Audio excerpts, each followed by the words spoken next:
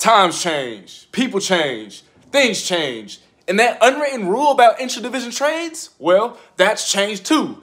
That being said, the price has got to be right. So allow me to preface, as long as the price is right, well, intra-division trades are now a thing in the NFL. And I can give y'all two quick examples real quick last season when the Vikings traded for T.J. Hawkinson from, who do you know, division rival Detroit Lions. They traded a second and a third round pick for Hawkinson and a fourth round pick along with another conditional fourth round pick. And prior to last season actually starting, the Patriots actually traded from the Dolphins, division rival Miami Dolphins. They traded a third rounder for Devontae Parker and a fifth rounder. All those things being said because I have not yet gotten to the point, should the Seattle Seahawks pursue Jalen Ramsey? Not only would Jalen Ramsey and Tariq Woolen form arguably the best cornerback duo in the NFL, Jalen Ramsey would help shore up a run defense that was among the league's worst in football last season, as he has expanded in his game in that regard. With the plethora of draft picks, a bunch of cap space, should the Seahawks go after Jalen Ramsey? Let me know.